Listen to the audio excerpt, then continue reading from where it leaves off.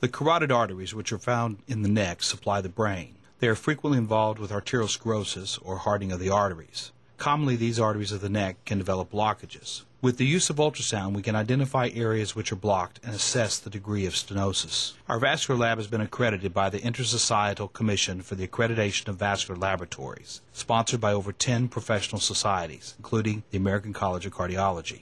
The accredited symbol attached to our reports indicates our testing procedures have undergone rigorous review and were found to be accurate and consistent.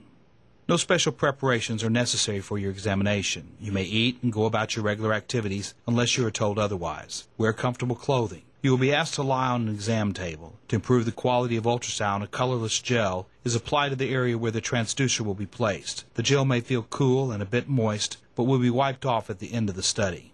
During the exam, there may be some minor discomfort from the probe pushing on your neck. The examination will only take about 30 minutes. Afterwards, your study will be interpreted by a physician and the report sent to your primary doctor. Should you want a copy of your interpreted report, we would be happy to provide one to you.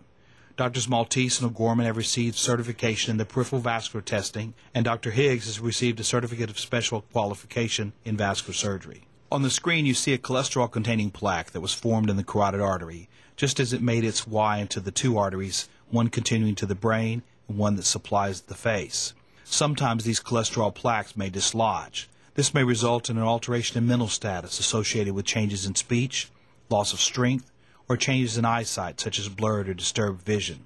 The National Stroke Association has developed an acronym for the signs and symptoms of stroke. For a brain attack, think FAST, F-A-S-T. F stands for face, ask the person to smile. A stands for arm, ask the person to raise both arms. S stands for speech, ask the patient to speak a simple sentence. T stands for time, it's time to call 911.